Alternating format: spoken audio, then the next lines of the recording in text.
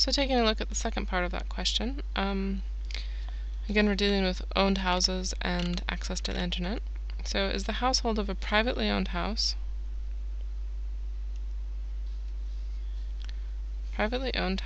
more likely to have access to the internet than a household that's rented? Okay, so support it with significant statements. So privately owned house more likely to have the internet than a rented house. So we're trying to look at this table and decide, okay, are these people more likely to have internet than these people? Maybe that's a good way to look at it. So let's write out our totals here. This is 0.602.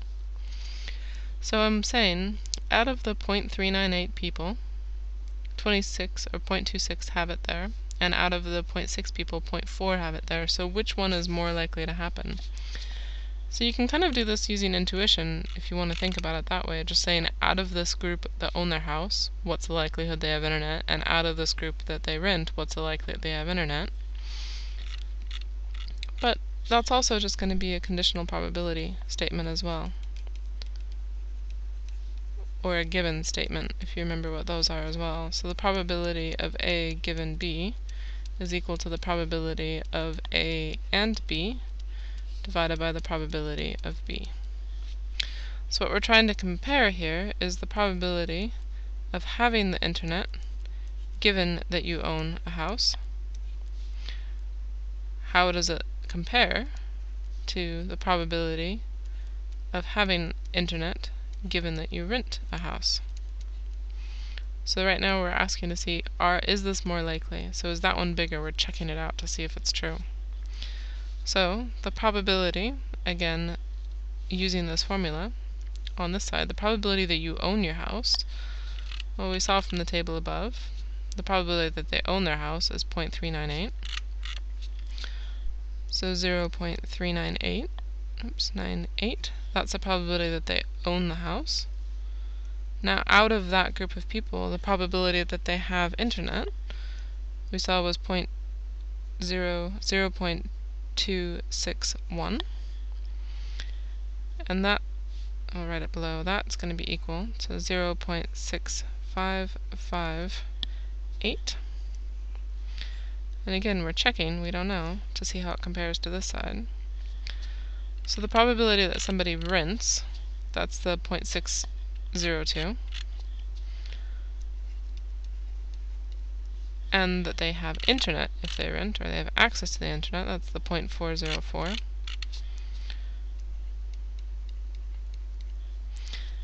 That is actually equal to 0.6711.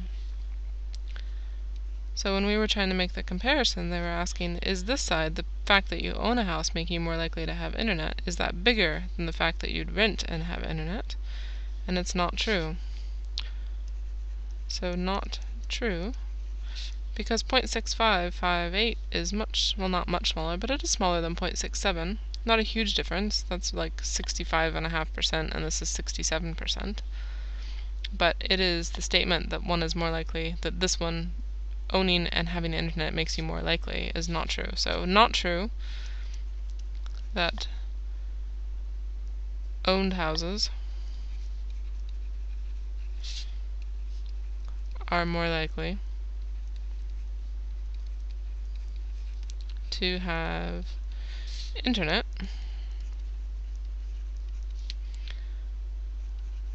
compared to rented houses.